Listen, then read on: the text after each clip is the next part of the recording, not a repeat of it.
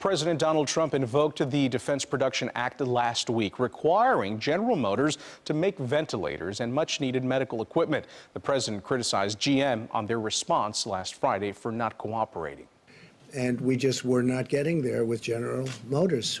We're not looking to get into a big deal on price. We're not looking to be ripped off on price. We don't want prices to be double, triple what they should be. So General Motors, will see what happens, but now they're talking. But they weren't talking the right way at the beginning, and that was not right to the country.